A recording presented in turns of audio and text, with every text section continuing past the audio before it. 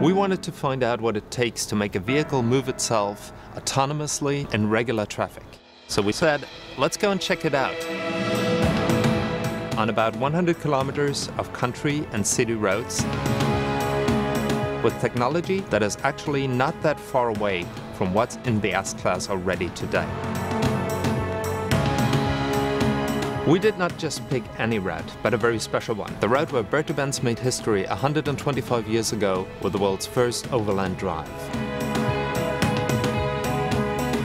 The challenges were enormous. From the smaller streets and little villages to big cities, we had everything.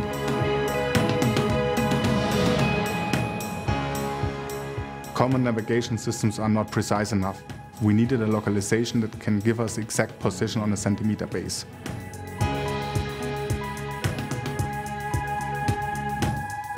With cameras, we matched the surrounding with data in our map 10 times a second. Each traffic light has to be correctly identified under all weather and lighting conditions. The sensor systems not only have to identify all the objects, they have to predict their movement.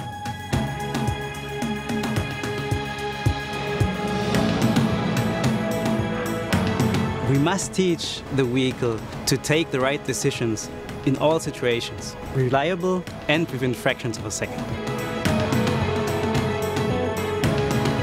Of course, it's a research project and it's still a long way to serial production, but with this project we definitely took a big step forward.